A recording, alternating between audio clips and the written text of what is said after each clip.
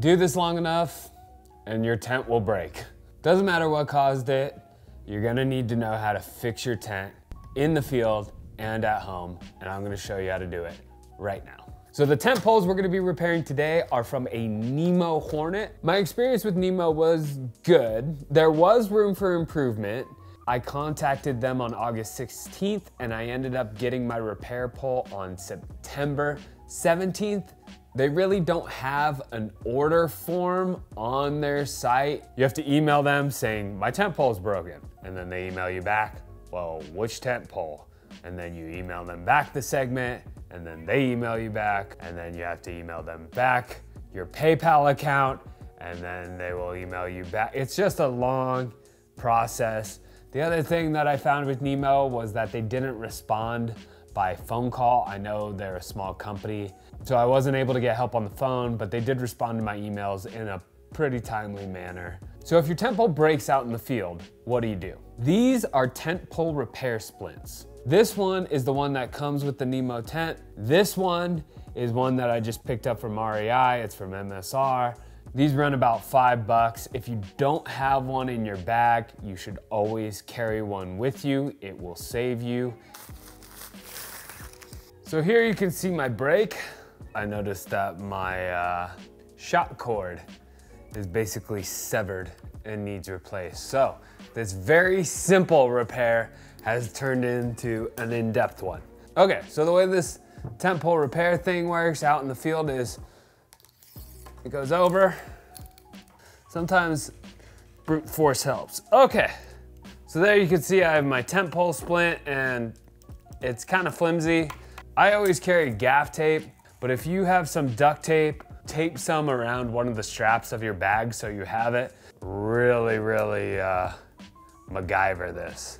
All right, let's get started here. First things first, we gotta unscrew this little guy on the end, the ball cap. Unscrew that, and out comes your shock cord. Your shock cord is just there with a nice little loop on the end. You're gonna need to untie that. Now with the shock cord untied, we're gonna start dismantling this. So here's piece one. Now, I have these Post-it notes to keep track of the poles. One is going to be the closest, and put this off to the side. Here is my broken section, so we're just gonna take this off. And you can see because this piece was pretty much a serrated edge, it has serrated my shock cord. So I'm just gonna label my replacement part with the 2, because that is what it's going to be. And 5. So now you can see I have this pole removed, the cord exposed, and now we gotta get into this annoying little Nemo hub here that holds the shock cord. So I have the dullest knife. At this point, I'm kind of wondering how much is it for a whole new pole set, but seeing as my one section cost me $13 plus shipping and handling. Okay, top has come off. Pencil, yep, there we go. So I've removed both sides of this thing. You can see what's next. Now there's a clip that I think I'm supposed to remove. So there you can see the clip is out. So now we're just gonna untie this shock cord again. We're just gonna remove the shock cord from this clip. So now we're left with this, just an empty hub. So this shock cord is an aftermarket shock cord. This is not one that Nemo sent me. So I'm just gonna take my old shock cord, level it up right there, and I'm just gonna cut it according to this length. Always better to be a little long than short. Oh, that was nerve-wracking. You know, I'm just gonna take a lighter here. This is probably ill-advised, and just kind of cotter this end. Okay, so now, thread it through the hub. Use my pen here to help it. And then next, I'm gonna thread this back through this clip here, like so. And then I need to create a loop, pretty good sized loop, And then I believe that a simple knot will work. There we go. So I believe that looks pretty good. All right, time to get this thing back through. Knot is through. That's always a plus. And clip is in. Woo! There we go. We have some new shock cord. Pat on the back. Pat yourself on the back. So at this point, I'm just gonna go ahead and put my caps back on. And there we go. So now I'm obviously going to start putting the sections back through the cord, starting with number 5 and just working my way back. I feel like this little table was not the best workspace to do this. I think I need something bigger. That's what she said.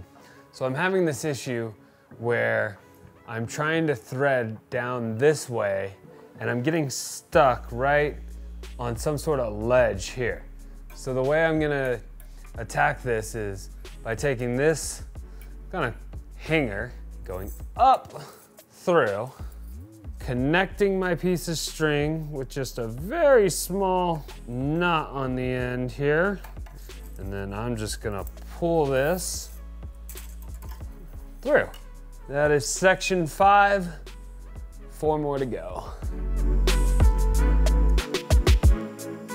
I've made it to my replacement section. I don't know why.